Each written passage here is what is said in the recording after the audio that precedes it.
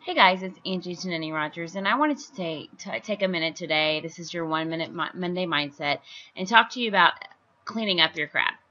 Listen, crap happens, and I want to tell you a quick little story. I was cooking dinner. It's Sunday, and so I'm trying to prepare for the week. I've got football practice 3 hours a night for 4 days a week, and then on Saturday and Sunday. So I only have one night off Friday. I work from 7:30 until 6, and then they go straight to football from like 6:30, well 6 really, till we get home at 9. Okay, so that's my day. And then we have dinner. So I get dinner ready early. So I was getting dinner ready tonight. We had hamburger patties and rice and brown gravy. That's my husband likes that meal. And then I also made a pot of chili for tomorrow night.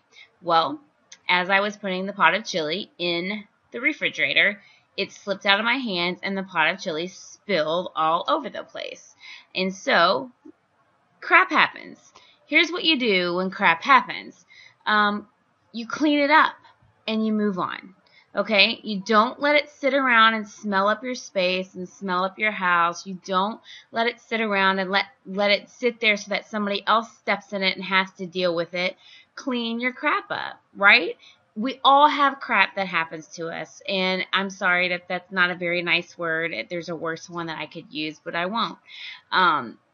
It's, and this just kind of hit me today. We all have crap, but we have a choice to clean it up or to, smush it around or to let it lay there and let it stench up our whole attitude or our whole lives or, let it touch other people, right? Who wants to deal with somebody who has crap on them, right? And that could be your attitude. It could be your lack of smile. It could be your unwillingness to see the positive in the situation, right? Your crap that you carry around affects you negatively and it affects everybody else negatively. So clean up your crap. Okay? That's the message for today.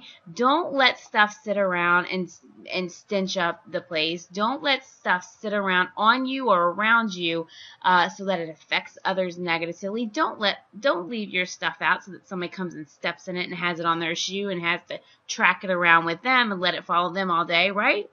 You have to realize that your crap can affect other people. All right? So clean up your crap and move on. That's my 1 minute Monday mindset for today. And sorry for the crass, talk. But the reality is sometimes you just got to clean it up and move on. All right, guys, make it a great day.